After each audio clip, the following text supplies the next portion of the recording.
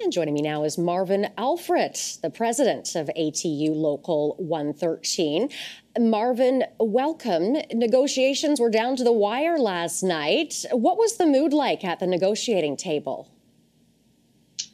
At times, frustration. We're dealing with a situation where our proposals were clear from the outset in trying to protect job security, benefits, and wages of our members. Unfortunately, it takes this much time for the TTC to be enlightened enough to make a proposal that does not have the strings attached and things that deteriorate from those proposals for us to adopt and agree. This is a problem that they've created waiting this long, but this could have been resolved for a number of days. What were the sticking points in the negotiations, and what does the framework for the deal look like?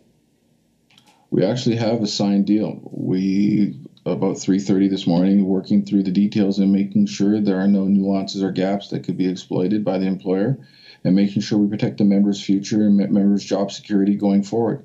So we do have a deal signed unanimously by the executive board in order to table to our members. Are you able to give us any details on that deal?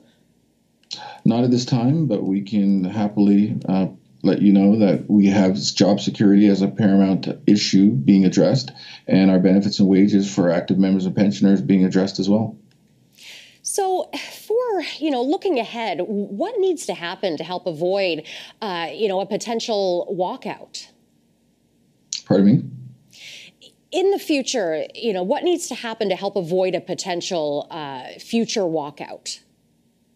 So we have a situation where the TTC, for whatever reason, plays these sort of games in rounds of negotiations rather than bring the authentic resources in order to address and have a deal. We go through this circus in order to get a deal, but the TTC, for whatever reason, and the city being very confident that the deal is almost there.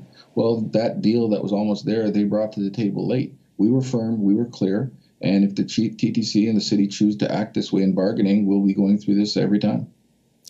All right, Marvin, thank you. Marvin Alfred is the president of ATU Local 113. Thank you and have a good day.